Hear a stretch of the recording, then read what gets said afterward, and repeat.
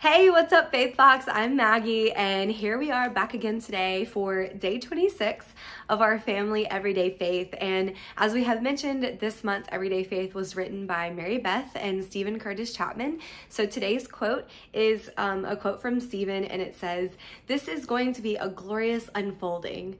Just wait and see. You will be amazed." And I love the photo that is going along with it here today because it's just a woman in her raincoat. She probably went out that day thinking it was going to be a rainstorm, and it ended up being a beautiful sunny day, and she's hop, skip, jumping in the water and just having herself an amazing day. And I love that that's just exactly what we can, the hope that we can have for every single day is exactly that no matter what we're facing, what we're going through, you just wait and see. There will be a glorious unfolding waiting to happen.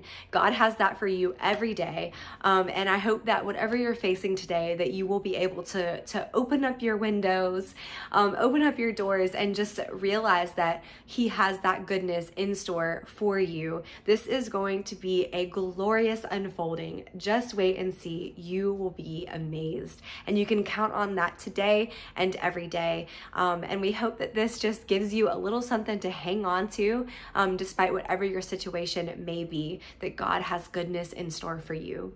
We'll see you guys back here again tomorrow for the next day of our Everyday Faith on the theme of family.